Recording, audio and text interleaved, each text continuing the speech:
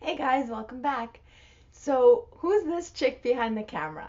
Instead of just basically reading off of a resume, I wanted to give you some 10 fun facts about myself so you guys can get to know me. Yeah. So, I hope you enjoy and I hope you find them as amusing as I do for some of them. Okay, guys, fun fact number one. I was in a movie titled House of D starring Robin Williams, David Duchovny from X-Files, and Anton Yelchin from Star Trek.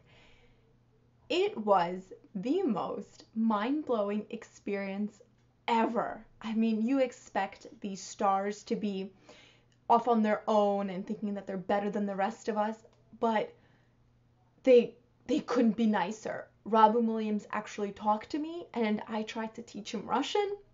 His daughter was on set as well, Zelda Williams. She plays in the movie. And, fun fact, she is actually named after a video game.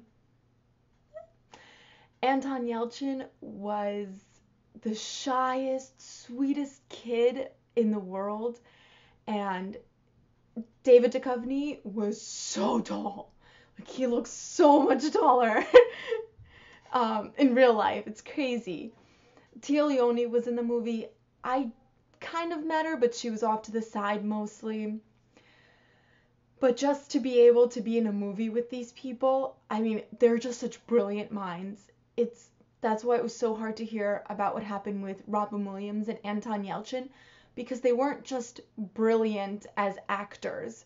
They were just brilliant because they wanted to soak everything in, and they were so humble and so kind, and they were just the most amazing people. And I was very lucky to be a part of this movie. So I'm gonna try to find pictures, but if I don't, please go check out the movie. I am the Catholic schoolgirl in the movie, and I actually do have lines. So I hope you guys enjoy that little fun fact number two. It's gonna be hard to follow up after number one, but I'll try. So one of my favorite things growing up and something I'm still really big into is, you guessed it, Star Trek. I am a bona fide Trekkie. I go to Star Trek convention and to Comic-Con. I've actually met Sir John Patrick Stewart when he was giving a speech on advocating for women's rights, and he was everything as intelligent and articulate as you would think. I have always had a little bit of a crush, and by little I mean huge. Like, you know, when girls love Brad Pitt growing up. No, I was in love with Spock.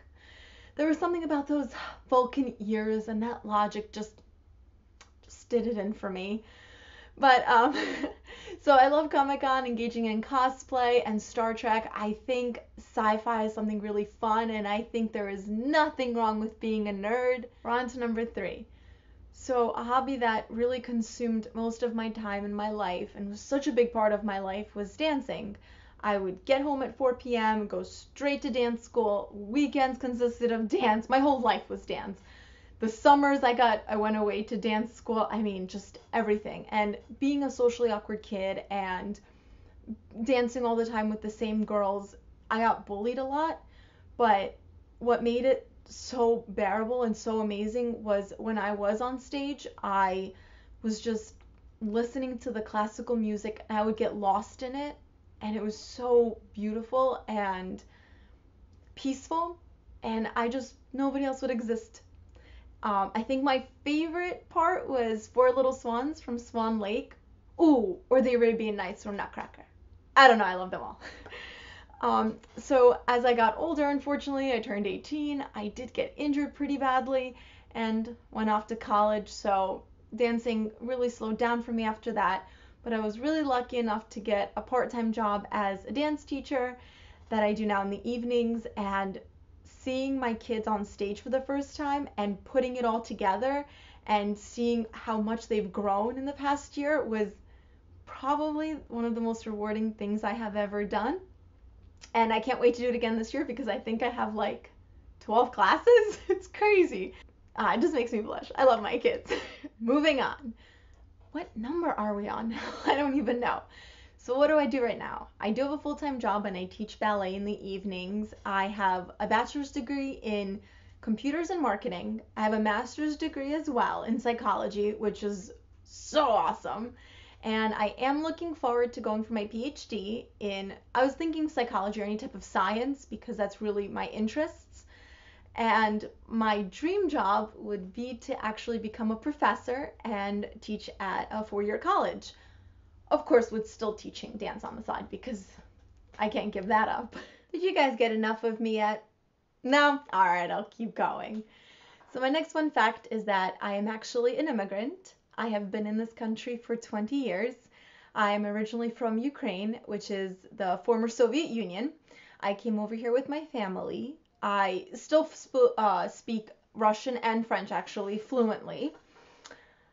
I honestly would consider myself an American. Aside from making cutlets, I prefer my cheeseburgers and beer, but I think I do come in with a different cultural experience, and it makes me really appreciate living here more.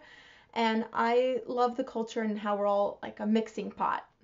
I know that my free time is limited, and I'm sure we all have busy lives, but I do try to make time to volunteer at the VA hospital, specifically with hospice patients and the veterans suffering from PTSD. I ended up writing my proposal for my dissertation on treating veterans with a holistic method for those suffering from PTSD.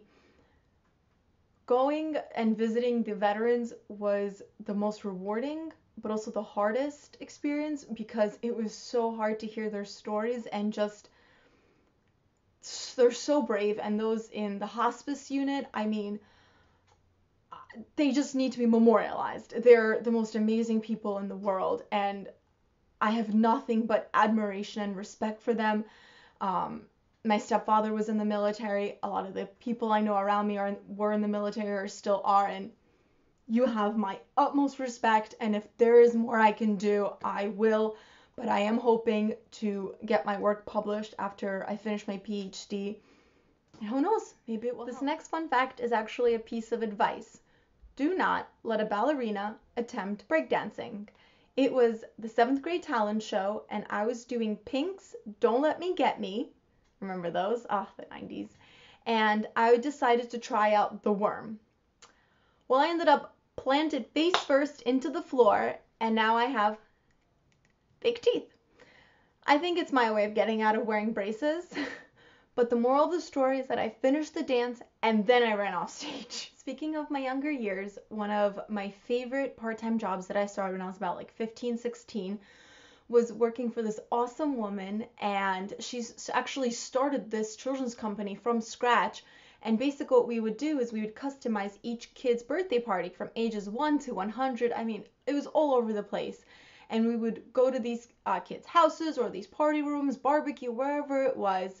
And the best part would be I would be dressed up as Cinderella, and I would come down the stairs and you would see these kids' faces light up, and I would start to do ballet, and it was just the most rewarding experience. So I got to be like Cinderella, Little Mermaid, Spider-Man, Barney. So I will post those pictures as well so we can all appreciate how good I looked as Barney.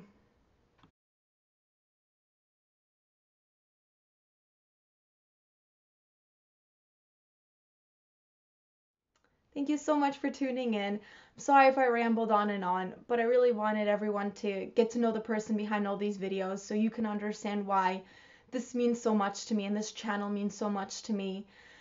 So I hope you enjoyed it. If you did, give it a thumbs up. Don't forget to subscribe. You can always check me out on Facebook, Dasha Lifestyle, or on Instagram. And post a fun fact about yourself in the messages below or send me a message. So, from the aorta to the apex, love you guys with my heart. Mwah. Bye.